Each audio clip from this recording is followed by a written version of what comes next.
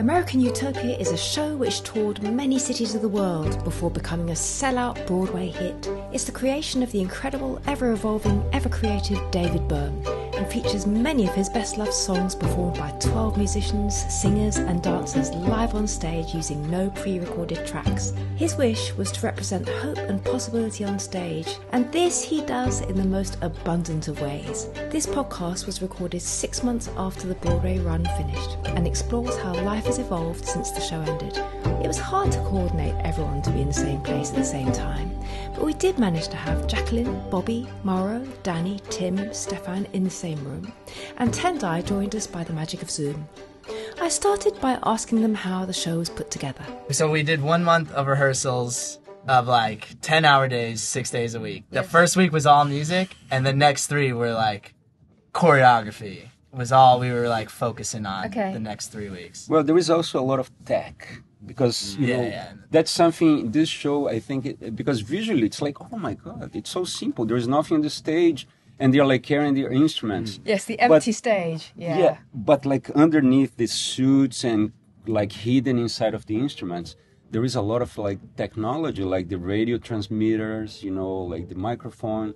We had like on the suits, we had like these tracking devices for the lighting. Oh, okay. So each one of us had like 2. Right. And so there is a big technological aspect that was really well hidden behind our like gray suits. Okay. And that was part of also of like the rehearsals.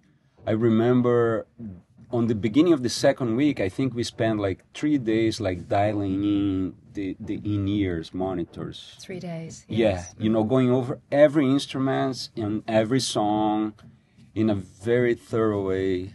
And so, yeah, and then we resumed after we had that, we resumed the learn 3 choreographies a day and, you know, like, and that kind of thing. You're all there and you're all on the stage and you're ready to do this thing.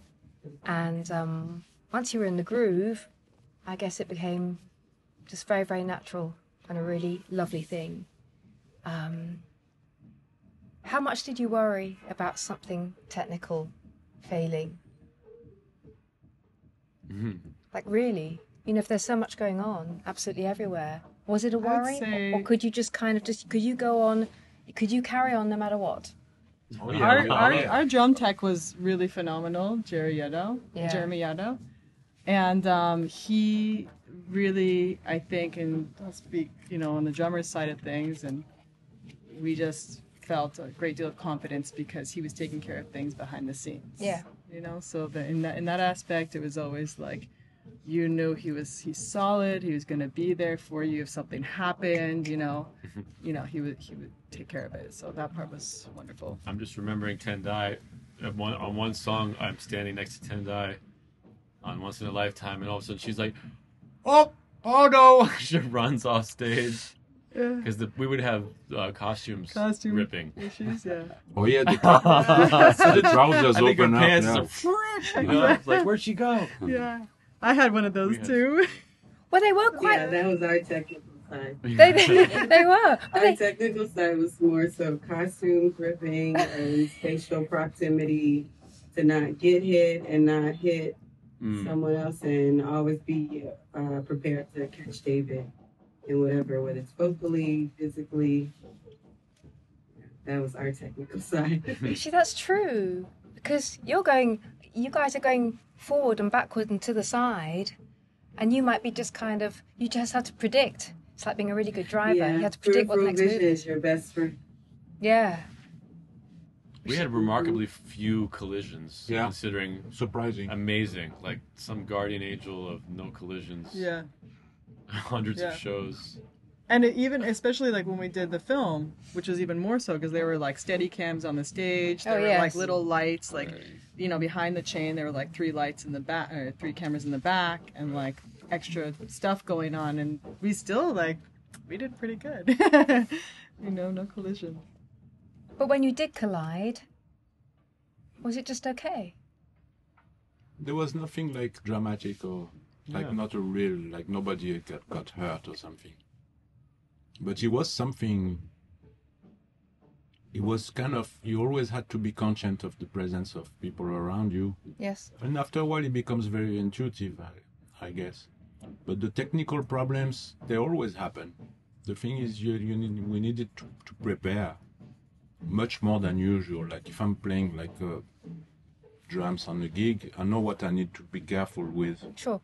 For me to have the less problem possible during the show. For this, we had to take care of like the suit, the mic, the in-ear. Like I remember Timmy had like a tape all over his body to make sure nothing will, It's very Why true. you? Why you? I think I had so many instrument changes you did. that all of my wires were always getting pushed around all over the place, and if I wasn't like totally taped up, everything would be like falling and moving. Mostly like the ears falling out of my ears. Okay. And the That's mic- horrible mic feeling. moving. Yeah. I was gonna say though, the technical things, I don't know if people remember, but early on I feel like there's a lot of technical things because especially with the drums, everything was sort of built and modified so we could wear everything. Yes. Because none of those instruments were built to actually go in the harnesses that we were wearing. No.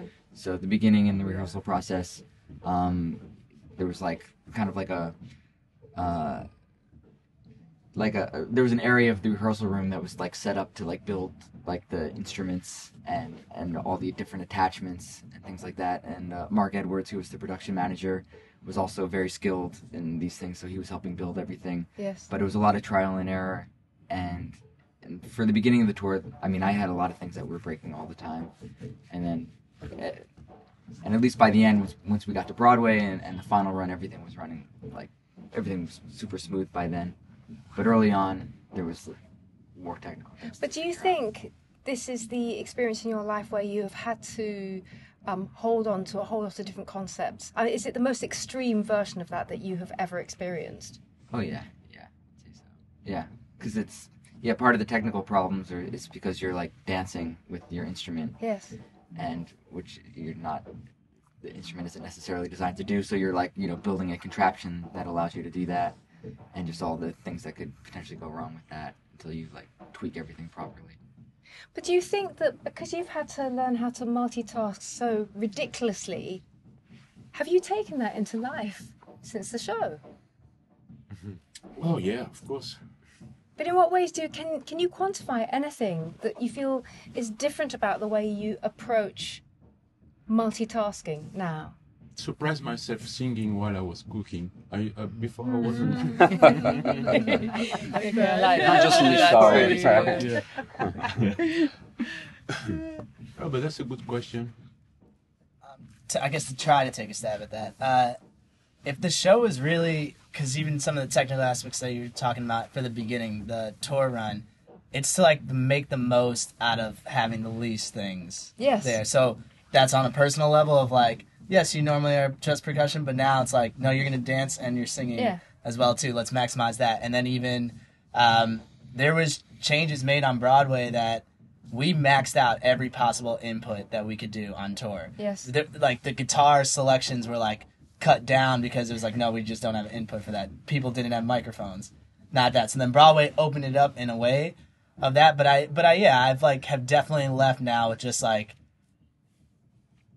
this person, this moment, whatever. Let's just take a song, for instance, and it's like that's going on here, and I guess it's twofold because also with David, the thing I've learned the most is that he's like direct to the point. As obscure as I think a lot of his art is, he like says what he means to say in a very clear manner. And so there's many songs that I'll be working on now where I'm just like, do we need all the fluff and stuff? No. And then there's other times too where it's like, are we making the most of like this color that we are using here too? So I for me it's like a twofold It is, isn't type it? thing.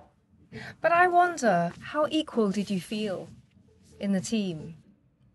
I felt like there was a lot of importance of not thinking about it in that way or something to be like, this is the role here, like on certain songs especially, like we need to hold down this groove and like make it feel really good. Yes. And if that's not happening, then whatever, like, so I felt that was a challenge of doing it so many times too, like to keep it feeling good, to get better at playing the pocket, to hook up with the other drummers even more as the thing goes on. Just to like, not even to add any notes or anything like that, but just to like, it can be better. The same thing that you're playing can get better and better and more refined and more, so that like when we're playing a groove, he does a little different thing and we look at each other right away, like, oh, you know. Yeah. But it could be just like no one would notice it. Okay. So it's less about how equal. I mean, that's the role, you know. There might be a moment where you're supposed to be silly, you know, or you're in the front of the stage and, okay, go be silly or you know, do something. Next time. Next time, obviously, yeah. But, you know, for me, there was a lot of like, not just more like, what's the job? How to make this whole thing better, you know? I get it. So that's from your point of view, but I wonder about the kind of the bringing the ego in and just thinking, oh, I want to put a few more notes in there. I'm gonna put a few more notes in there, and I got this groove, but I'm gonna decorate it a bit right now. I really want to know. I think there was a moment on the tour that was pretty. I thought it was like a lesson I learned. David, we had another drummer percussionist, David, who was part of the tour, and he was playing timbal, this Bahian drum, on Toe Jam. And at some point, I think he was like feeling really, he started like, like expressing himself a lot. Yes. And David, but like he caught that and he turned to Carl, the musical director, and said, Carl, I think one of the drummers wants to express himself on this song. Yes. And so we open up 8 bars for him to solo. Oh, no, that's so nice. Right. Yeah, and it was like, it's so cool, you know. He didn't like cut him down or anything like that. He just like, he wants to express himself. And that's such a beautiful thing. Yeah. Beautiful. But presumably, if David had that flexibility to allow you to be you, then it's just like the folks who say, you know, I work in an office and there's beer in the fridge and there's table tennis over there and we can do whatever we like and we work really hard. So it's a bit like that, because maybe you knew that you would be heard. If you really wanted to do something badly enough, he'd let you do it. So maybe you didn't. You know, maybe he was quite unusual in doing that. Right, yeah. And also the word he used, you know, he wants to express himself. Yes, that's it's really something lovely. really Yes. polite and special. Something Yes. It's really respectful, isn't it? very, yes. In a big way. I think, you know, and that's something I think everybody felt that way on the show, you know, like it doesn't, as Daniel said, it didn't matter the role that you had, even if it's like just playing a cowbell, like the whole thing, it's something so meaningful and important. Yes. That it's, yeah, I think was a general feeling. But everything felt like it was given with intention, and everything felt meaningful and important. And that includes the silly stuff, actually. It was meaningful and important. How do you think you did that as a group? Or did that just come from the ethos that David was kind of sharing with you all? Or was it something that you all generated together and made happen because it was the group of people that you were? I think everyone would have a different answer, probably. Yeah. But for me, like the songs are amazing. These songs, lyrics and the songs. Yeah. And then the idea of us on stage with no shoes, being together, carrying our instruments. I mean, when he first told us about it, it was like, okay, you know, I'm going to trust this David Byrne. He's, you know, brilliant and visionary. So let's see where this goes, you know. And we all felt that way. I think even during the first, well, not all, but I felt, you know, during the first month of rehearsals, like, okay, like, where is this going to go? And then the first show we did, I remember friends and family coming and being like, yo, this is profound. And I think it was a lot of following the vision of David to me and Annie B, and also the trust that he put in Mauro and Carl and all of us into like making it happen. Like, you never felt like you could say that if you had an idea for it, that it would never be shot down. it was like, huh, that's interesting. Let's try that. Or if it was not a good idea, maybe later. But you know, which is fine. That's yeah, but I know everything was important, but for me, I kept learning. I feel like I kept learning about what the art was constantly by even some songs like where you're just kind of sitting and being able to watch him or listen to the lyrics for the 400th time and still be like, damn, that's a great lyric. Like, it is. That still hits me every time. You know? Absolutely. So that's, you know, has to be said.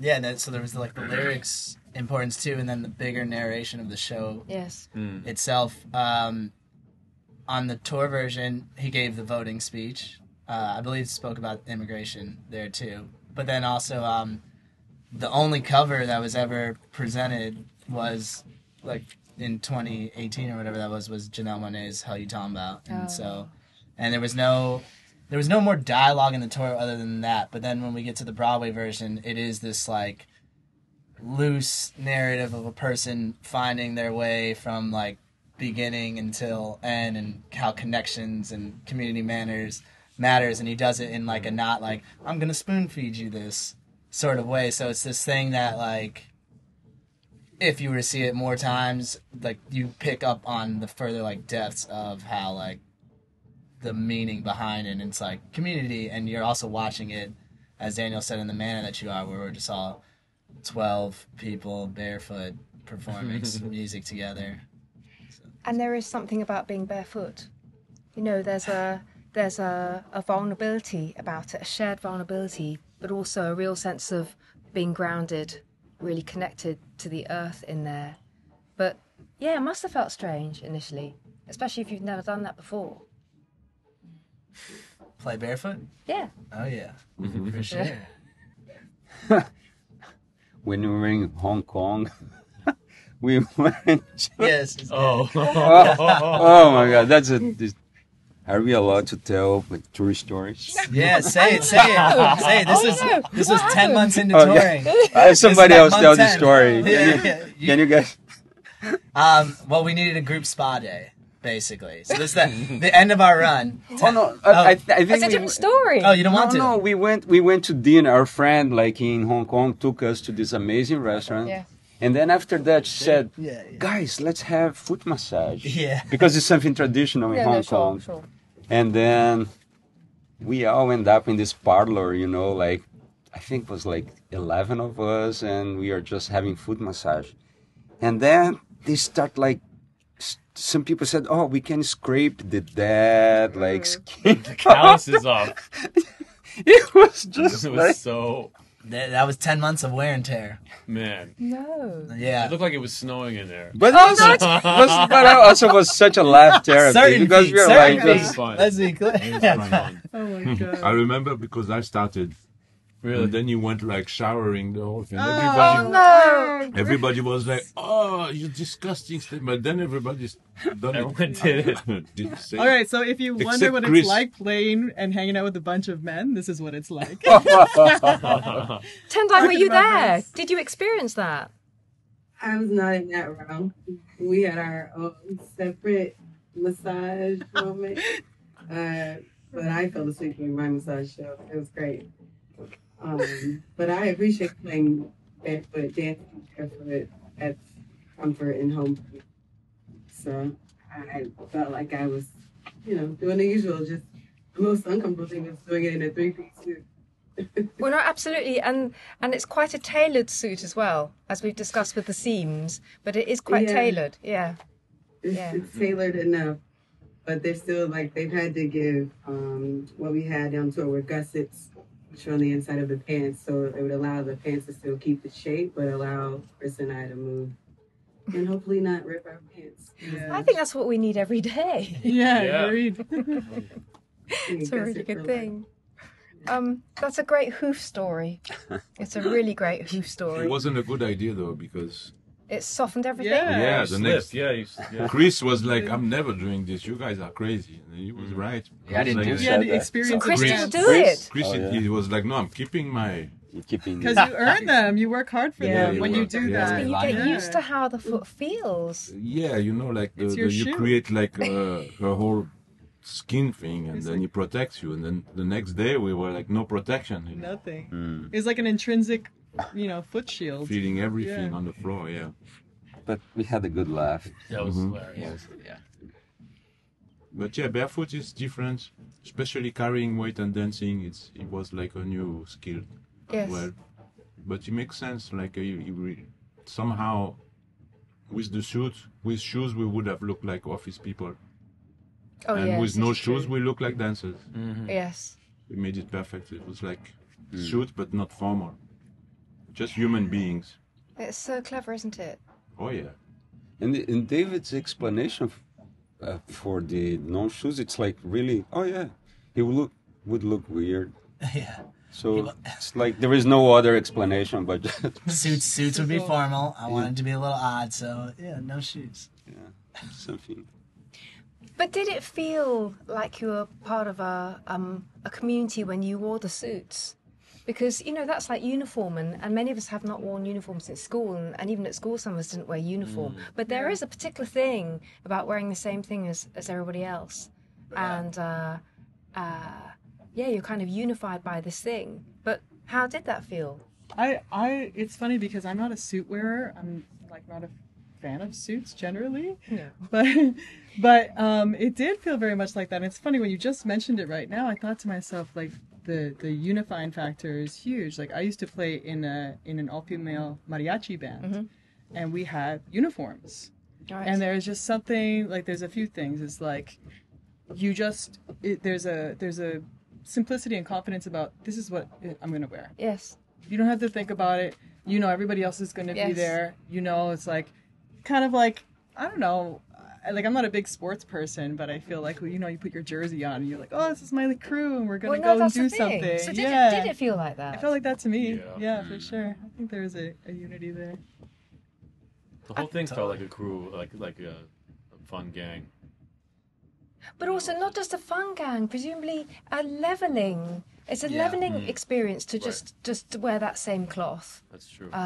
In there, which is a great thing. Yeah, and then because everyone, each have own personalities and egos and whatever, but it's suits and it's gray suits, the most neutral color there is, and then you do get Jacqueline's smiling face, and you see the personality of just like what they're emitting rather than like a clothes statement being the first thing that you just see in a person versus like what someone else is wearing. But that's really powerful. There's something really profound about that. Yeah. All the judgments we make. Immediately, I mean, to me, it's like fashion's the first thing you tell a person. Yes. Always. Yeah. So you come here and it's like, oh, I got to look somewhere else because all the suits are the same. Yeah. But that is so profound, isn't it? Oh yeah. That's the utopia of the utopia. For of me, the I show, used to right? look at it as if we were all some sort of expansion of projection of David's essence. Yes. We all some representation of David somehow. That's interesting. That's how I used to look at it. I I'm like oh, that. that's, I like that I too. never heard you say that before. That's a good. oh, yeah, I was like, yeah. The only difference is he had because he's the boss, so he had an extra pocket. Yeah, Really? No, on his- tour. Yeah. He had on the jacket there was 2 or 3 pockets he was supposed to Yeah. wear. Yeah. That's the only difference. The rest. Yes, but do we know whether he used the pockets because he likes pockets? I'm a great fan of pockets. So did he just want the pockets because he really liked to put secret things in there? Or was it purely I aesthetic? want to say pockets like you. Yeah. I don't want to say You can. I don't want to say pockets. Oh no, I'd like to say it like you, and I really am not going to Pockets. attempt it. Pockets. Yeah, you'll have to ask the wardrobe guy why he did that. Yeah. Or ask David. But himself. I don't think we're real pockets. Yeah, they weren't right? real pockets. It's just No. like How do you know? Did you? Well, have- on tour, on ours there because was he had no. the 3 on tour. Yeah, it wasn't. They weren't. You couldn't do anything with it. That's such a waste. yes. But the Broadway ones, they were real. The two that we had. Were real. Really? Oh, it That's does Broadway how- for you. Yeah. It was because Wow. I put my light in there. not ours. I never. I don't know. I never I- opened I- it. I never- You know when it's new. Oh yes, real. and you have No, to ours do it. was- Yeah, open it tonight. You can see. You'll be like, oh my god. Oh yeah, we still have those. Do you still have it? Oh yeah. They gave us. Yeah. They Oh, we have. They all gave of us Broadway Except- Run 1 and the tours. Except for the them. last Yeah, we don't have the Oh, last one. they still have our last ones. Yeah. Right. Are you going to say something about that? Yeah, Ooh, that's what does that mean? What does to that be continued. Dun, dun, dun.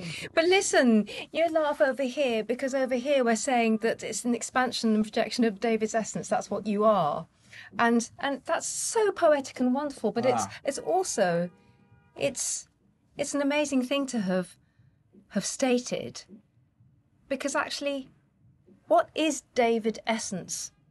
Okay, David essence. We can wear it. Okay, we can think about it, but you were it. So, what is David essence? Well, I'm not sure it was the purpose. It's again that's the way I was. I know, but I love it. I think it's true. Well, his I think essence, for example, is very wide, I would say, like, and very welcoming people from all different sort of backgrounds. So you could see that on stage. Yes. The great observer. Yeah, great observer. The whole show is about observing human beings as well. I mean, he was talking about, like, that's the most interesting thing you can look at is another human being, more than a bike and organic mangoes. Yeah. Asking I think questions, maybe too, right? But everybody that's nice. making movements. So some movements will be like the same as David. Some movement will be different. I don't know how to explain it. His essence, I don't know. I see it as a gold. When I think about him, I not gold like the material, but the color. Yes. That's what I see. That's really interesting. Not the material, but the colour in there. If I think about him, I feel like there's a consistent theme of hopefulness. And so I think that really was something that all of us could absorb on the stage and in the audience. And I think that's why that statement of, like, the show is really about all of you and us, connecting. So, I mean, I see that you see that in the, like, reasons to be cheerful stuff that he does. You can see it in his artwork. Yeah. So I think that that's something that really resonated with me, and sort of like a hopefulness and joy. So if you actually came along to the theatre, and you're having a really, really awful day, really, really bad, was it just enough to just get into the hopefulness and joy of being in that production? Or did you need to did he encourage you to just kind of get rid of what you were carrying and to say what's on your mind? Because presumably he could sense if there was something that was wrong or something wasn't okay. Did he ever say, what's up? Or did you feel that you wanted to kind of say what was on your mind before you could get going into the process and feel clear-headed? Or was it just the process of doing it that made you clear-headed? Many options. I think he's not the kind of person that would come to you and say, "Ooh, what's wrong? I'm feeling bad today." He would be more like give you space, but at the same time kind of embrace you and try to be positive in a very subtle way. Like, really, I feel you. You're probably feeling shitty today, but let's try, something. And in a subtle way, just probably make you feel better. Also, he sets by example. Like, there were times we're on tour, especially where we were so tired, and he's just like, "All right, showtime," and he's like just throwing down, like singing his ass off, jumping around. We're like, man, this guy, we just biked, all these miles, and he's like jumping around on stage, no right to complain or deliver a halfway performance. Like, how is he doing? So I feel like he. And I agree with Mara. I was thinking of one time we were on tour and I got a stomach bug. So the band flew ahead. They changed my flight because I couldn't. There was no way, No. And he sent me a link to a funny 10-minute movie. Like, hey, this is Werner Herzog narrates a movie about a plastic bag. Right. It gets lost. He's like, you might enjoy this. And I was like, that was, Thinking of you. Yeah, thinking of you. As you're in your bathroom. So the plastic bag that got lost. Yeah, So was it made into a kind of a personality? it's really funny, and it's Werner Herzog narrating it. Oh so, well, come on. yeah, pretty good. I think you need to share that with us all, frankly. Yeah, I agree. Who's the narrator? The director, Werner Herzog, Oh wow, the yeah. German director. The plastic bag is anyway. Okay. Yeah, you gotta do that.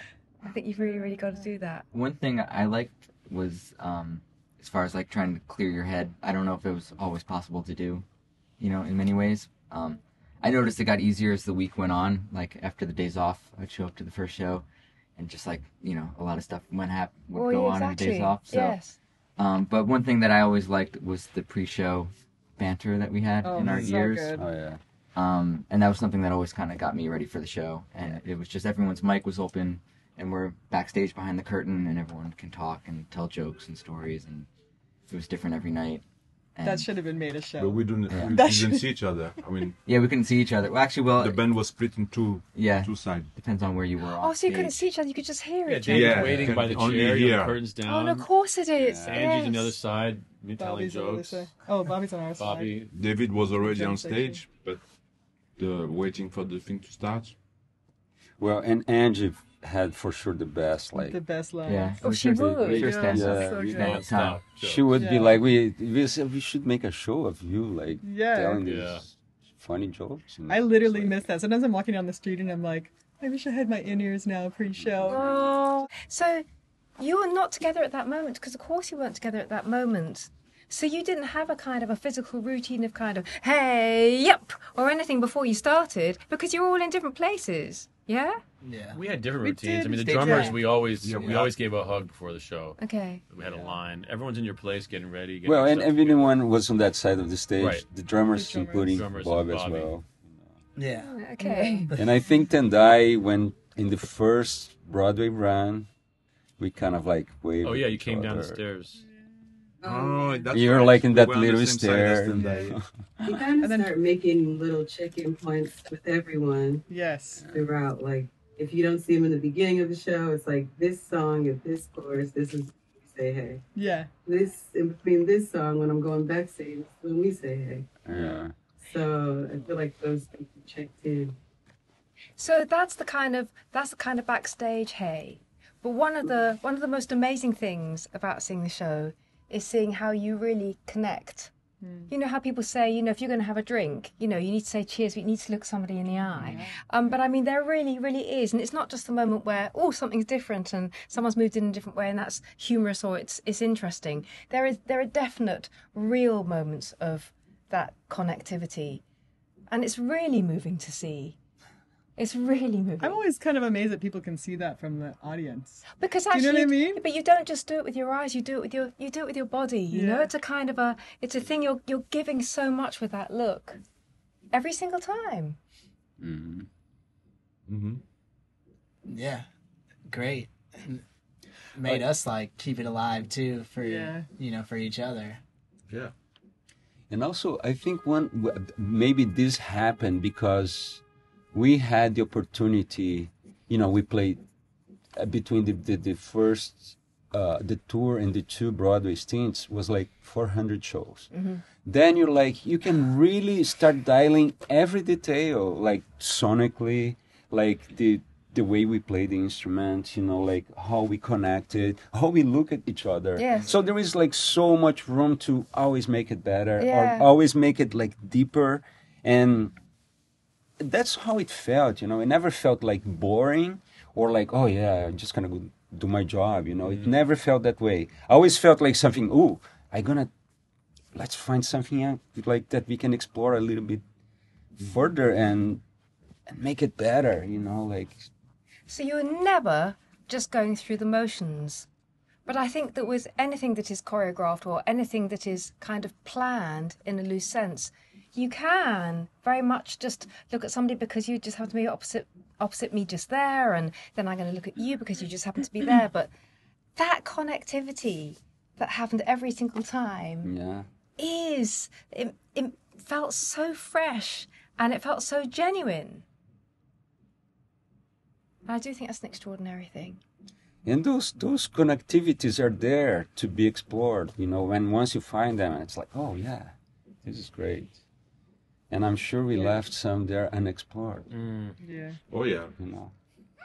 I mean, I know I definitely, like, once there were points of songs or things like that where I have zoned out or just gone on like remote control and you're like going through the motions of the song. But then knowing that that's a moment that, oh, Miss Lou and Chris lock eyes, this is what me and Jacqueline pass each other, that always like helps check in. And then seeing how just devoted David's fan base is. And there would be so many shows where you would see, like, there was one show where there's this young boy in the front, just, I mean, bawling his tears out, just losing his mind. And I definitely had a moment of like, oh, wow, he's looking up here at us. Like, this is like, you know, just remembering just how much things are bigger than you, but also you are a part of it. And I feel like that make those moments to check in of like each show of like, oh, we're making this moment together. You know, repetition, the beauty of it, how it makes room for new experiences, new adventures, where you're doing something over and over, especially with Broadway. I start to really understand, oh, if you're going to do this every night, every single song the same way, you got to figure out how to make it exciting for yourself. Yes. So even when you think of, like, you were talking, asking me about movement, things started happening just off of understanding sustainability. Like, I have this on the same side every night. I have to survive this. And how do I make this exciting for myself as much as it is for the audience? And it's only going to be real if I believe it. And it seemed like those moments for us to check in with each other of like, I don't know, like, oh, are you on? Are you locked in? You know, it was like just the recharges that were really necessary. I mean, I wasn't carrying an instrument except for my body, but even when that felt heavy, having to have those moments of like, you know, kind of how I feel like David instills of like not just doing art for art's sake, but there is meaning even if you don't feel it in that day. The next day, someone else is. You know? And how much he supports us as artists outside of being in the show, I think continues to feed each person's dedication to the show. Because it's not like you're just showing up to do a gig and then you walk away and your boss doesn't talk to you anymore. He's, you know, very much so a person. And having to decide, as a dancer, a lot of times, a lot of shows where you're kind of like treated as a background at times. And so you have to assert for yourself. And so having Eddie be there, assert for us, and have such a close connection to David, him value not just the movement, but all of it, I feel like continue to open the freedom of wanting to explore the song differently, of wanting to find a way of expanding the show, but also still keeping the core of his vision. And then I think it influenced, I mean, me personally as an artist, on how I could take that approach to my own work. You talk about value, and I think it is all about value, really. I think you've said so much in there, but I like the fact that you've also said that actually recharges are necessary. That really struck me too. Because actually, it's true. I think when we're remembering how it was, we remember the energy and the wonderfulness of everything. But that's really real, saying that you did need those recharging moments. And they can just take a split second, can't they? Yeah. But you also mentioned about the little boy in the front row. And I really want to know how you felt about the audience and the fact that it's not just us and them, but how you were connecting and what that meant in different situations. I mean, I remember being and seeing the show, and we just looked at each other so much during that show, and I just thought, this is amazing, because I know you must give that out every single night, but it felt so real, and it felt that it was really okay to be fully participating as an audience member, to feel that freedom to actually say, yeah, I'm actually a part of the body of this energy. And that was an incredible gift. But I wonder how you felt about it. Really?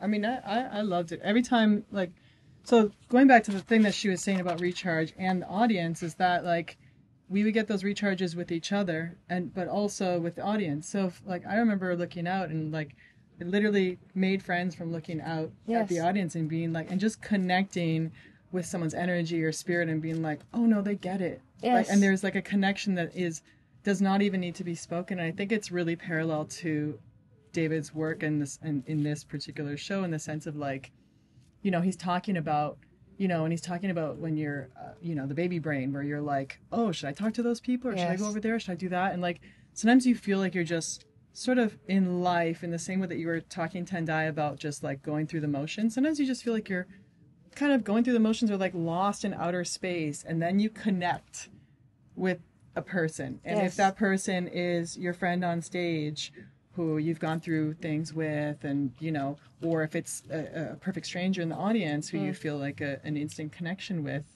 I think that's what, like, really causes the show to flourish, because there's all these little charges and sparks of energy happening while we're doing the show that, you know, couldn't happen. And so it kind of goes back to the thing you were saying, is, like, if you do come in kind of like, oh, I had a hard day, or I've had a full weekend of, like, dealing with XYZ, and you come into the show, there are those moments that just, like, zip, they zap you in a great way. They give you a zing of energy that is also, like, reciprocal, and the other person can receive it as well. Yes.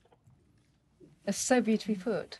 What were you going to say? No, I was just lost in thinking about the show. Yeah, one thing, just thinking on that too, because it is so much like that, with each other and then the audience, and then just thinking it from the audience. This isn't a show where there's, like, a spinning stage that happens and this thing flies at you, where there's all these, like, whoa, whoa, whoa. It's actually just, like, that connection there. Yeah. And so, you know, I guess probably intensifies that even more so. Yes, it does. Yeah. Because it's quite raw, isn't it? There's nothing big and flying to hide behind. This is just it, people in a room together. It's just thee and me. But I will say, sometimes it is nice when you kind of have a low day that you remember they're looking at David. Yes. And so it's like moments when you get a moment to shine, and then if you don't shine that bright that day, you're like, oh, well, they came to see him anyway, so I'll make it up tomorrow. The thing is, we never know that, though. Yeah. And it can be just one person who's just really focused on you, just because of the essence of the movement that you have chosen to give at any one moment. And I think it's very easy on a low day to just think, oh, actually, they're just looking at David. But we never know that. That's the beauty of having that live audience. You don't know who they're looking at or why they feel that they resonate with you. You have absolutely no idea. I love having friends come to the show and give their kind of rundown. And it's always so different, you know? Like, who's the guy who has all the bells? And him. Man, he is the star of the whole show. You're like, wow. You're like, or someone, you know, it could be anybody. And it was always like, wow, that's super cool. Like, people are just moved by different things, like you said. Yeah. Maybe that's why we could see some people that returned, like, maybe 10 times. Yeah. There was this couple. It was really, we start like, Getting to know them, they came back. You know, there they are. Oh, yeah. They're sitting front row, always front row, and was like, always. Okay. Oh, we must say goodbye to Tendai. Bye, Tendai. Listen, thank you so much. It's been so lovely to see you. Bye, Tendai. Thank you. Bye, Thank Tendai. you. Thank you. Good to see you. Bye. Say hi to Greg. Yeah. Yeah. See y'all. Bye. Bye. Show in December. Yeah. So I think people had this almost like an urge to come back and see the show again with, like, because, you know, there is so many variables and so many ways of seeing it. And Is that why people come back again and again? Because there are so many variables? I don't know. Even if they don't come back because there are so many variables, maybe they come back because they just need to hear the basic theme of why life is really full of hope, and it can indeed be full of joy, and it's actually a very simple thing. So maybe they go back just to hear the same thing again. And I think, yeah, there are those who go back and just think, I want to dig a little bit deeper this time and see what else I can see. And the humor. People connected with the humor. They wanted to laugh. Like, we had tons of comedians who would come to the show, like Amy Schumer and Fred Armisen, and like they would come repeatedly to the show to like hear David because he's funny. Yes, I was thinking about what Bobby said, how we're not, it's not Harry Potter with the light, but there's so many levels to the show. There's so many it's such an architecture of things going on. Even as someone, as being in it, there were so many times where I was like, wow, I would have another realization about kind of what's going on here. Yes. Like, okay, there's the shapes, and then we're all separate, but we're all together, and then even little lyrical things that would escape me for hundreds of shows. Like, oh, that's why he's saying that we're all from different places. Like, dummy, like, okay. I missed that.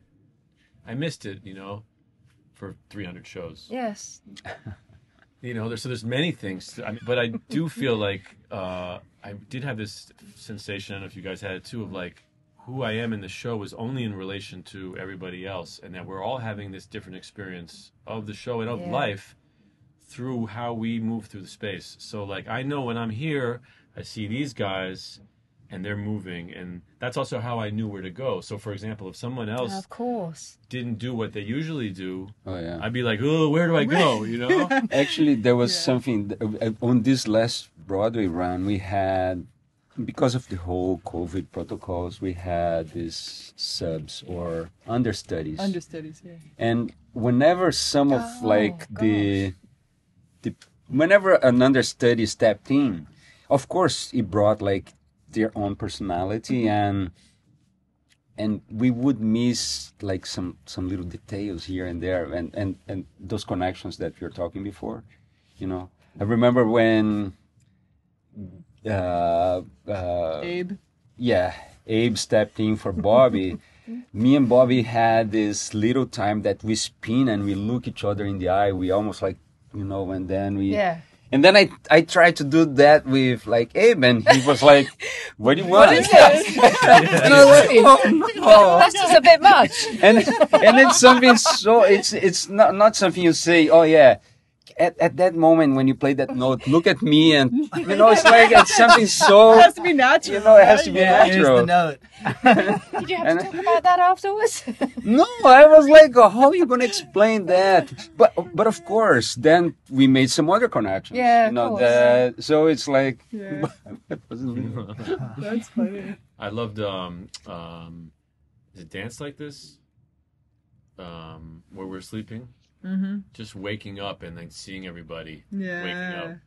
There's just these little moments like smashed, imprinted in your brain. And does this have? Oh, and also, go on, also this other one I just always thought about on Take Up a Donkey. I'm forgetting the name. Every Day's a Miracle. Yes. I like that. At the end, we're all spinning around, and that was like, for me, that was like an ecstatic, beautiful, like whirling dervishes. I always thought of it as like the science, when you look at all the germs. Yeah, but I always felt moving about around. it like science, like we're like electrons bouncing. Yeah, exactly. Right? Everyone's like, we never touch, but we're like. Yes. Yeah, that moment it was special. Special moment. Right? My first show, I remember when he came to that. So I jumped I jumped on the tour from one day to the other. Okay. I learned the thing on the plane, whatever I could. Oh. And then he was in Oxford, England. Yes. The first show I did, and when we got to that cycle, so we already 2/3 into the show, and I'm like, wow, I'm nearly done, because it was like a marathon for me, and then the whole thing, I'm like, what's going on? Like, yes, discovering the whole thing while on first stage. time. Yeah. And then we're doing this cycle, and then it felt like a bunch of kids, and then Tendai is just like a happy sort of angel going in the middle of the sand. I was like, I'm in a dream. It's not possible. It's where am I? Like, Plus, you're like jet lagged and tired. Also, yeah, you didn't sleep for 2 days. I jet think. lag. I mean, the night. You didn't have to. Mauro called me for the gig the day before. Like I had like a huge hangover. I had a late and I was like, what's going on? Like I took the plane in the afternoon, and then I realized what the show was once at the airport, and I was like, oh shit, what shit? What did I sign up for? What is? Why did I say yes? Now there's no other way. I'm gonna have to. You have to do it. Yeah. When you look at it, it was like, wow. I was ready to go and play drums, make notes. Yeah. You know. I think Chris was like, oh no, he should not be on the stage, because Chris is the dance captain, and I was like, no, let's put him on the stage. Like right away, the first show, because we had this show in London coming up, and for me it was like use these shows that we have as a rehearsal for him. So Stefan should be on the stage the whole time. Yes. And I was like, Stefan, you're gonna be on the stage the whole time. And he did. And that was pretty amazing, right? They parked you at some point. A couple of songs parked you somewhere. Yeah. There was a couple of songs. It was too much, so I stayed. You're gonna smash into you. Stand here. I remember, so I didn't know the guys. Then it was fun that night, and I'm completely spaced out. And then I'm dancing with Bobby, front of stage. It's the fourth song or something. And then I'm playing, and I'm like, what's going on? And this guy is cool, and he's dancing with me, so it's nice.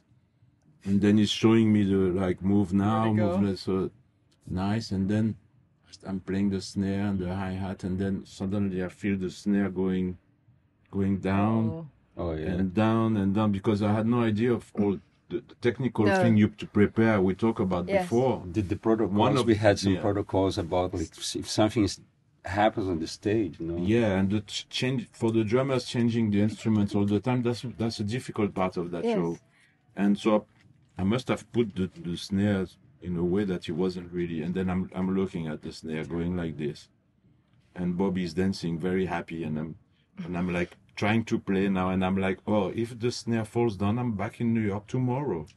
So what? So what? Stay here. Well, how can I sort this out? Well, go on. What happened? And then Mauro saved me. He had a off mic, and he said, "Go to the curtain now." Yeah, I actually, my microphone was open just to Stefan. Yeah. So I was like telling him sometimes, okay, I said, Stefan, let's go to the curtain, and somebody's gonna fix it for you. So he slowly moved to the side, and and then somebody kind of fixed this snare. Fortunately, he noticed because I was lost. You noticed. Oh yeah, I was keeping an eagle eye on him, right? Yeah. I think that day I was also helping him with the choreography, saying okay, now move to the right of the stage. Turn around. To your right, the other way. Over here. You were like, and come with us over. And then he went the other way. And then he's like, no, over here. I found it on YouTube. Oh, really? Yeah. There is video of his very first. Yeah, of his very first show. Yeah, it's great. Oh, I'd love to see that. And after that first show, I think there was a friend on the audience, and we asked, this person. There was one person on the stage that had never done before and stepped in. Can you tell who it was? And this person couldn't tell.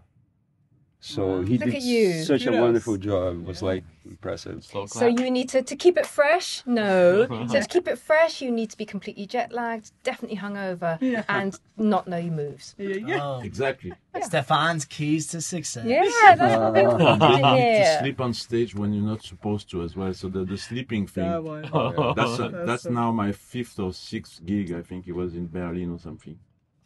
And then if you remember, we Dance like this. We started looking. and then I'm one of the first one supposed to go up. Oh yeah, jet because lag. you had to play the. Yeah. Oh, The jet lag really took me at one point. Did you I have to arrived instead? straight. Did somebody do it instead? Okay. I slept until the second chorus. I think. No. Must have been great to look at. Right? Yes. Like everybody True. wake Real. up except one guy. Like, I need to find that one on YouTube next. I Somebody must have comes been and really kicks me. tired. I like it. And when I woke up, I was like, where is this? Who are these guys? Yes. You Where totally am I? zoned out. Completely out. I did the same thing as you once, where we have to change instruments and go quickly and go back on stage. So we go back on stage, and then Stefan's got no drum. Oh yeah. Oh my god.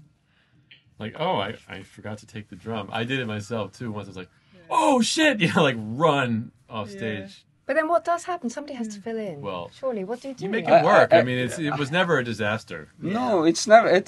Those are like the funny parts. I Exciting. think. They're exciting I did that moments. once. Like we played that song, "Everybody's Coming to My Life," and I played. Yeah, that's interesting. My life. That's it. Doesn't Oh, feel like everybody's it. coming to my It's my house. life. Yeah. Okay. Manifesting. All right. Do you want to talk more about that? Oh yeah.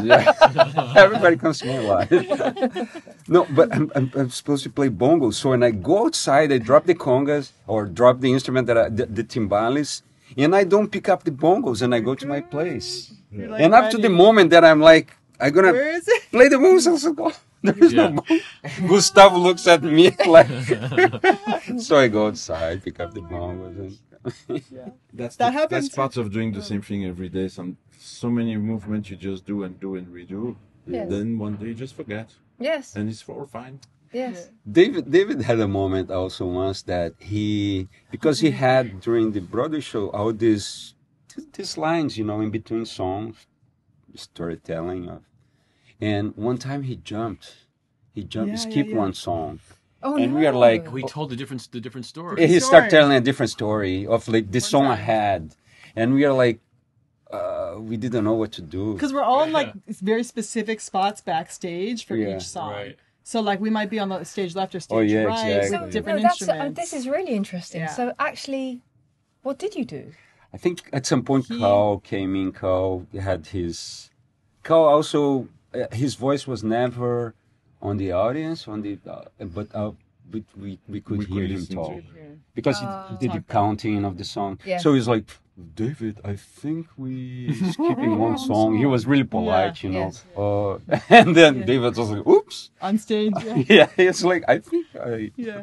I'm telling the wrong story here. Oh, that's really good. That's Yeah. so endearing and lovely, and becomes its own moment, doesn't it? Really. Yeah. That happens. Absolutely. Yeah. And And kept us on Carl. our toes. We were like, do we do the next song? I think everybody went like, Yeah, how we do were I like- get to my next instrument? Yeah, Like, exactly. that's Because 'cause you we gotta guys go were around. on the wrong Yeah, side the of the opposite stage, side. right? Yeah. And Yeah. But was Carl the only person who could have said something at that moment? I think so, or maybe, Or text. Yeah. or one of the Stage manager. Stage manager. Right, yeah. okay. Yeah. So you're just waiting and hoping. somebody. Waiting. Yeah, we were just waiting, and then Carl took the initiative. That was awesome. Oh, that's a beautiful moment. Yeah, actually, my friend Steven Burstein once he came. He's this incredible trumpet player, and he came to the show. And he loved. He was like I think there was for some reason, like family reason, the show really hit him like in one incredible spot. It's kind of a sad story, but he came to the show and it was exactly in one day. There was a big vocal mistake on the beginning of like Road to Nowhere. That, the choir part of the beginning was like, oh my God, it was like, I think it was the only time that was a big mess. Oh. And after the show, I saw him. I was like, man, I'm so sorry that you saw the show that there was that problem. And he was like, man, I love those moments. I live for those moments. Like the mistakes are the most sincere. And he said in such a nice way. I was like, really? It's like, oh, absolutely. Those are like real. It's like real people. So it's like those moments are very special. And I was like, wow, it's an amazing way of like seeing. You can see as failure, but no, that's the moment that it tells that we are human beings. In doses, I'd say. Huh? In small doses. Too many of those moments in a single performance. I don't know. Well, it's true, you know, but it's like No, it can't it be proves beautiful. like For sure. it's Definitely. That it's not perfect. We could run everything through autotune. Do what? We could run everything through autotune if we wanted to do Yeah, that. you could. Exactly. Yeah. You know, but it's like that, it is those imperfections. but David's then voice is like the perfect example of that. Absolutely. Where it's Yeah. like there's so much vulnerability in it that Yeah. it's about the expression more than like this pitch and Yeah, but I think he saw it, you know, and David saw it too. You know, it's like a mistake. It happens, and it's okay. Yeah. You know, of course we're gonna work and fix it, but it happened. So what are you gonna do? You're gonna like, I don't know. It's something so it's acceptable. Yeah, I mean, similar to Collision. Do something like 500 times, Yes. Right. and then, not all the baskets are going to get made. No, that's really true. Yeah. It's a lesson for me, you know. It's because I respect Steven a lot. Yeah, to call it mistake, it's a point of view, actually. Yeah, it's a point of that's a view. good point. When I first got to Brazil, I got invited to play on this important record, Caetano Veloso, with a great producer, Cassin, and everything, and then I'm recording, and then at one point I fucked up, like I did something on the bass drum, I was like, I'm gonna have to redo this and everything, so I go up, and then we listen, and then when it goes to that moment, I have to redo this, I made a mistake there, and then the guy turns and he says, it's the best moment. Oh. He said, there's no mistake in music, what are you talking about? And I was like, wow, that's different. Caetano said that? The producer, Cassin. Cassin. I was like, no mistake in music, that's great, like, that was a great opening for me. Like, if you're just scared of missing and doing mistake all the time, then you never really yourself. You never dare. Yeah. But the other thing is that you make a faux pas, and as you say, it's somebody else's magic, and they're experiencing that. And I think if you really understand that yourself, then that's great. But also, if you're really living in the moment, then you can let it go. And yeah, I agree. You don't want to be experiencing that all the time, because it can unnerve the very core of you. I understand that, but I think it's about letting it go as well. Whatever it is, whatever it has been, it's been part of this music just right now, and now this is what's happening right in this moment. But it's difficult, isn't it, if you're just still thinking about what may have happened or how other people are perceiving it. Yeah. Oh yeah. You'll mess up again. Just accept Yeah, it. that's right. A lot of jazz musicians actually will repeat the same mistake to make it. Yes, absolutely. To make it like, it's purposeful. a choice. Yes. That's a classic. Yeah, I mean, Yes. that's definitely the great. The bebop players who were really improvising and not just playing licks were always saying, like, no, you go. I'm making the mistake, and then I try to resolve my mistake. So I try to get myself in trouble when improvising. I mean, this is different. We're not really improvising, but those improvisers are like, I'm trying to get in trouble, and then force myself to find a way out of it. So then it makes it into something new. But it's not about really getting out of it. It's about finding a resolution. Yeah, I don't mean. And I mean, I don't know. There's something quite deep about what you've just said. That's why I just think that's just like life, really. It's just it's not just trying to. I've got to get out of this. It's there will be a resolution. I'm here now, but there's going to be a way. There's going to be a way. Don't really know what it is. There's bebop guys. It's a challenge, isn't it? Forcing out of the comfort zone. And also, I remember in the show, if I made a mistake, if I thought about it and felt bad about it, it's just going to take me out of the present. Take me out of the present, and when you're feeling good, you're transmitting that good feeling too. I mean, there's enough of us feeling good that if somebody's off or whatever, that it's not the thing is still gonna go. But however you feel, you can convey that emotion in groove or sound. When you're feeling good, it's like it's contagious.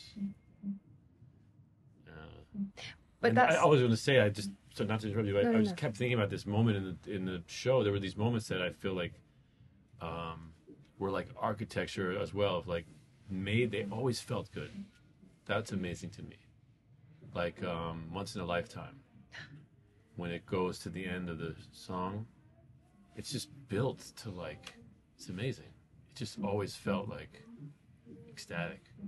Oh yeah. I think it was the way Jacqueline was playing those cymbals and dancing. It was like it was. Thanks, Maude. I'll take that. I was. No joke. I was always next to her, and I was carrying this big drum, and I couldn't do that. So I was so frustrated. I want to do that. I want to experience that. Everybody wants to do that. But you make up for it in Road to Nowhere. All right. Yeah. Right? Okay. And I have the big drum. Okay. Yeah. Good balance. No, working out. You got the leaps Really of good. last months. Yeah, those last months. So if this experience was so intense and I guess must have touched every fibre of your beings, so how did you grieve it? Because I remember when I met you guys and we actually had a hang, I don't know, I felt it has been such an experience to see this, but it was very near the end. Yeah. And so I was feeling a bit of the grief, just thinking, well, not that many people can come see this, and I really want everybody to come and see this, and I want to come and see this again, and so we did talk a little bit about grief when we did our hang.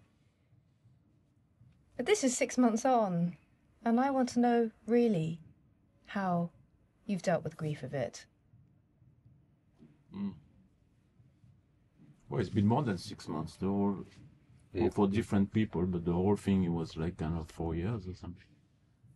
6 months. 6 months Since of we ended. Since we ended, sorry, yeah. Oh yeah, sorry. Well, it's like everything, right? You have like a moment with something, and then suddenly something is not there anymore. So it was a very intense thing, professionally, humanly, society, and also like schedule-wise, difficult to do anything else. Like, still did, but suddenly you have all your nights are free. Yes. That's a big difference. And suddenly you don't see the friends every day. But then other doors start to open, and then you start doing something else. For me, what has been great is to kind of be able to sit and look at it like we're doing now with the distance. Yes. And I could see where it changed me and what I learned from it and what I'm doing better now. But what do you think you are doing better now? What am I doing better now? That's a good question. I think I'm playing better, my instrument. I'm singing better while I'm playing as well. That's musical things, but we've done it so much. I used to do it before. I've noticed again independence. Now I dance like a motherfucker. But maybe yes, I'm less shy with my body. Maybe in a situation of dancing, or even like being with other people in a party and not saying anything, I could feel that maybe I'm less shy now. Yeah. With how I interact, just physically. Yes. That's a really big thing. It's huge. Yeah. It's huge. And also, like, personally, I learned a lot just to observe everybody working. Like, not only my partner, musician, actor, singer, dancers, but also like the technical guys, the stage manager, and David himself. I mean, he was like kind of not only creating the show, but making it happen, like even production-wise. And that was, since the tour for me was like the master class. Like every day, it's like to see and to work with him and understand what he's looking for. And such a brilliant mind, and how he works on everyday basis. How he maintained himself well during a tour. Yes. Those were new things for me. So I really took this as a everyday master class with like 20 great teachers. I love it. You say you learnt from David about how he maintains himself on tour. Yeah. Because that's such a big thing. This is such a really big issue. So how did he look after himself? Well, from what I could observe, it's well, first of all, he's done it more than all of us, and Yes. we all done it a lot. but still, it's like a different generation. And but this biking thing, that's one thing. Yeah. But like biking 15 miles every day when you're on tour, I would have never even think about it. No. And that keeps you in shape, Yes. and it keeps your mind great, and you actually discover the cities where you go to, as opposed to go from an hotel room to a dressing room, or the bus. That's what you do usually. Doing everything with a bike like that for me was like fabulous. That changed my life too. And at the end of the tour, I wasn't as tired as I thought I would be. And also I could observe him having his little routine, like in the morning, the breakfast, computer. Like I'm on tour, but my life is the same. For me, it was new this, because on tour, I will follow up my things and everything, but not like. I mean, you have to. He's been like on tours that take months for many years. Yes. So you, at one point, you just find the rhythm. And I think for myself, I never kind of find that rhythm, and I could observe from him a certain discipline, and not in a heavy way, but like in a loving way towards himself, the way he lives with himself and how he takes care of himself. For me, it was great to observe, on everybody else as well. But again, he was the most experienced out of this, and I was like, how this guy is like, it's kind of way older than me, and I'm definitely more tired than him. Yes. How is this happening? Yeah, exactly. I was like, that's not. I'm doing something wrong, or maybe I'm not doing what I need to be doing. What you mean, like turning up jet lagged and hungover? Yeah. No, it was like a learning process on many levels, and since it's finished and I've been grieving, I've also been like kind of finally having the moment of organizing all this new how do you call this new ensinaments, learnings, yeah. And now I'm at the point where I'm putting it in practice.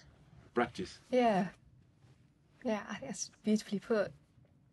Come on then, Tim. I want to know whether you feel that you've gone through any grief having stopped this show.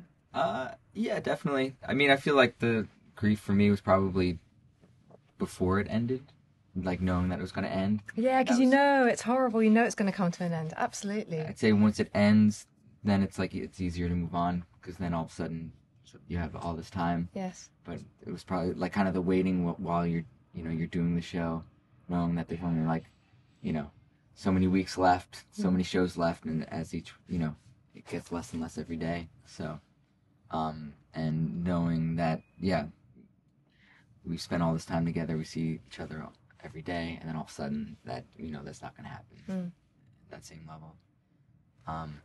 So for me, it was more like the process of it ending as opposed to like after it ended, I would say. What's life been like since, for you? Have you played all those instruments at once since that, no, since that time? What do you mean doing, honestly? Just a lot of different things, nothing like really focused, like not like focused on a particular project, but just, doing just like different things, different recordings, different gigs.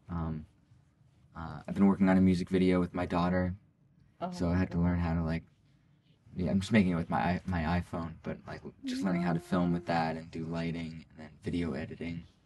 And I feel like one thing that I really took away from working with David is how he's just so like future and forward thinking. He's always thinking about next project. Next project and just checking out whatever's new that's happening. Like Stefan was talking about the bike rides. Like the bike rides always had a destination to like check something out, something unique that was going on in whatever city we were. Even if it was just checking out, nature or some kind of like monument kind of thing that's there, or an art exhibit that's happening, or something, some unique place wherever we are. It was always about doing something new, and I found that very inspiring. So that's one thing I'm trying to like take with me. I don't know if I'm always fulfilling that, but yeah.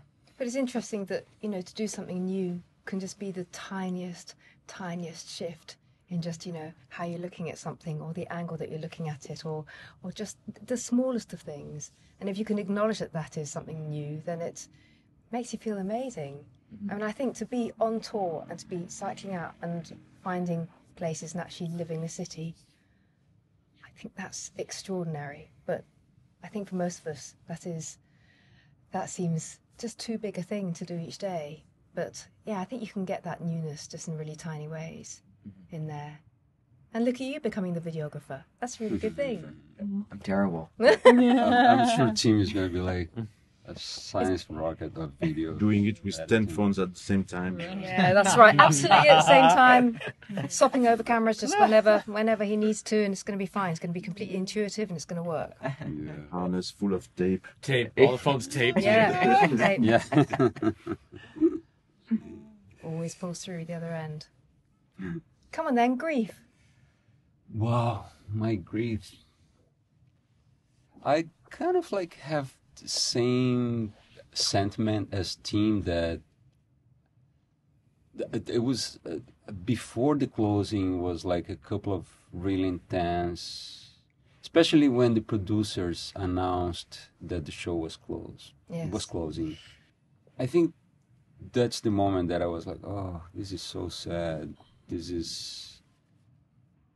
And once I kind of like, maybe it's my personality, but I tend to get busy. Like as soon as something finishes, I try to move on as quick. So I went on a tour like a week later. I was in Italy rehearsing with another band and like had this. So my mind was right away, you know, something. I moved on like really quick. But do you think you do that because you need to do that? You know, maybe it's a lifetime habit, but... Yeah, maybe. I think my wife says that. Why do you do that? You know, what are you doing? You Yeah, know, exactly. Do you need to come off? But we just need to just kind of busy in there, and maybe that's because it's quite hard. Yeah, I don't know. It's something... Also because it was Italy. You know, if it was, How do you refuse I it? mean, it's like so. It's like, oh, maybe you should go. To Italy. Yeah. Tough decision. Not go to Italy? That's crazy. Yeah, Yeah, that's Yeah, okay. They have pretty good pasta. they do. But yeah, when they announced it, it was sad, and the show kept on going better.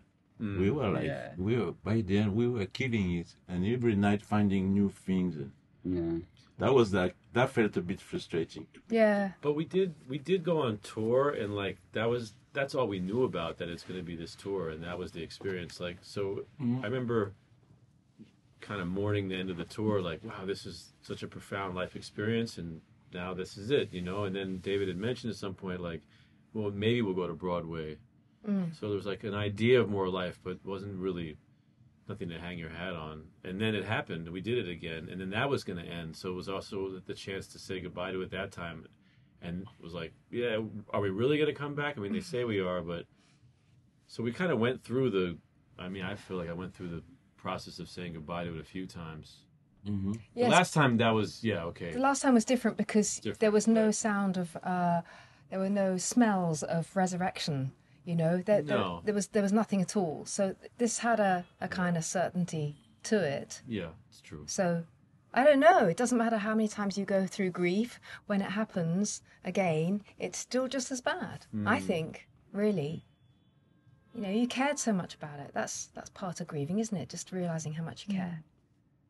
Yeah, and that makes you realize how much you love something. That's right. Or somebody. Right? When you don't have it anymore, you're like, oh wow. So that means that was great. Yes. Which is good. It is really, really good. Grief is a good, it's maybe not comfortable, but it's a nice emotion as well. Yeah. Not necessarily a bad one. Full acknowledgement of just how much. We haven't mentioned the L word, and it's important that we have mentioned the L word, as in love. Yeah. Mm-hmm. Like really, truly.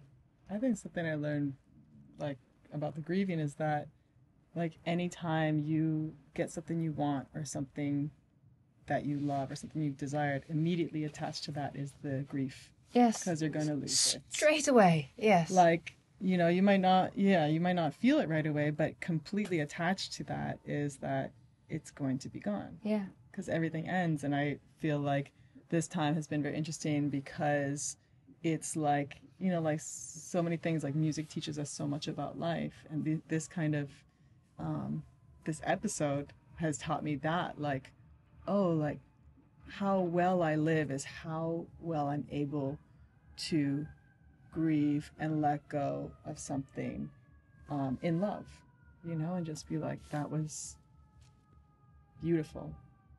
Yes. Just let it fly, you know?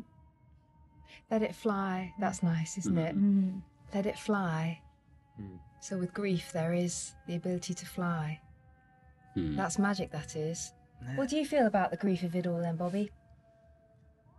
I mean, I guess to add to that too, it's like letting it fly, but I also definitely feel like it lives forever, like in me too. So whether now and I've been teaching, and there's constant times where I'm picking through different aspects of like what I've been through, and like American Utopia comes up for sure, and there is like yeah, I mean, this one was definitely like it's closing, and it was different than the other times where we didn't see it as that. And I'm probably to a fault similar sometimes, I guess, to a fault similar to Morrow, where it was like, okay, so what am I doing next? Well, sure, yeah. Because I think like that's what I kind of need too. But I really think that like there's no doubt about it that the most enriching experience I've ever been a part of so far is American Utopia. And then there's the, you know, I think there's part of me that's like the challenge to continue to do. I learned a lot there, and so I want to take that and I want to bring it here, and I want to share that, you know, my new learned experiences with others as well, in just different ways. Like what kind of ways are you talking about?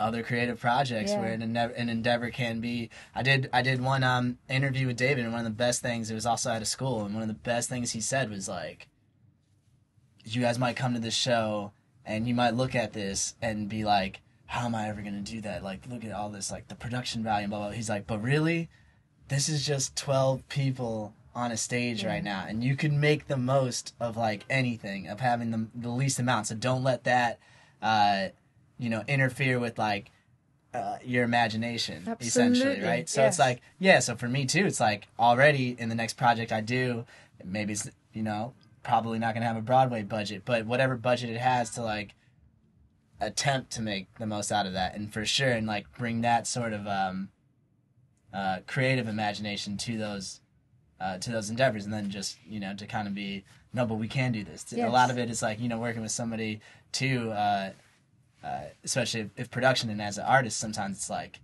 getting them to see something that they don't really see in themselves yet too. Correct, So it's, you know, it's these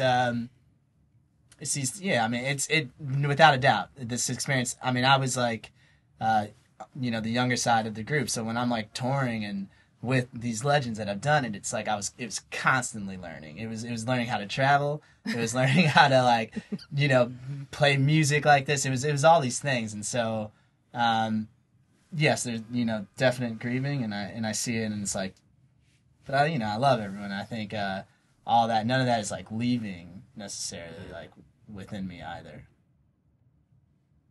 I think that's part of grieving. It's accepting that the love you felt, the connection you felt, it's just transforming. You know, it's like, okay, grieving is related. I mean, it's a word used to when somebody dies, a dear person that you know. And I think there is a big process, which is like, first it's like,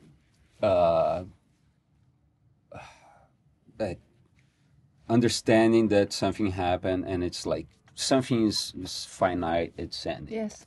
And then what does that mean? It's like all those emotions of like losing someone or something so dear to you. And then part of the grieving also is accepting that actually even though the person physically dies or this show physically ended, it's still so alive in ourselves as we all putting, you know, like, oh yeah, I make use of what I learned on this show into something else. And so I think grieving, even though it has like a strong negative connotation, has like a very positive connotation as well. Yes. You know, like, and I lost my mom in a horrible accident, and that was like the toughest thing of happened in my life. But it was amazing after, like, you know, like the emotion of losing someone so dear, and what remained of like the experience of having her as my mom, you know, what stayed with me was like, it's so rewarding. So the grieving became something else, you know, became like more of like a understanding, or it's not even accepting, you know, it's something, the lessons that she taught me, or, you know, it becomes something else. So I took as something positive. I tried to transform, you know, the death of someone dear into something like, it kind of like all the lessons that she taught me were like very vivid and alive, and that's how I remember her. And I think it's the same thing, because this show, you know, like, okay, we did it and everything, but it's like, it's so alive within us, and it will never die. It's there. Sorry about that. No, it's And actually, you didn't need to try to make the grief into something else, because it happened really because of how she was, and that's what lives now. Exactly. And that's same when we talk about, you know, the essence of David. That's, you don't have to try to make it happen. It's there. Yeah, it's there. I don't really think about the show, you know, a lot. And then I realized the other day, someone was asking me about it. And I was like, oh, I got excited. And I started telling, like, oh, and then this moment, and then we sing, and then we sing this harmony. And then all of a sudden I was like, I could almost start crying. Like, as soon as I started singing the harmony, I was really like, oh, there's so much emotion connected. And it's so rich that, like, knowing myself too, I'm like, can't touch it too much. I mean, it's beautiful and does inform everything, but it's also like, which is also the beautiful thing, like you're saying about mourning, or about, I mean, I can still get that way if I think about my grandmother, who's been gone for 20 years. Like, she's right there, you know, which is beautiful. Oh, it's such a blessing. Raw and beautiful. And a blessing, yeah. It's a blessing, because, like, you know, oh, for my grandmother, for example, it's like she's visiting sometimes. Like, I can hear her sound. So I remember that's with this show, I was telling somebody about this. Oh yeah, and then we turn around, and then I was like, oh, that's lovely, though. What's for lunch? You know, Yeah. subject. Oh, Or call one of us delicious. through FaceTime. Yeah, there's a lot to it. I think it's going to be years of unpacking it, and oh wow, learning. You can learn lessons from things years later that happen, and see how you behaved in a certain situation, Totally, yes. And go, oh, I can do that differently now, or I would do that differently now. Yes, absolutely. Know? So it's always learning, even after it's done. Yes. And specifically learning from the show. I mean, you guys were saying, like Stefan was saying too. I realized, like, man, my time, just a very technical thing, just got so much better. Yeah. From playing with people with great time every night. It's like learning about rhythm and about. Yeah, you're so lucky. Yeah. Oh yeah. So yes, lucky. 1 bass player, 6 drummers. Oh yeah. I'm the luckiest.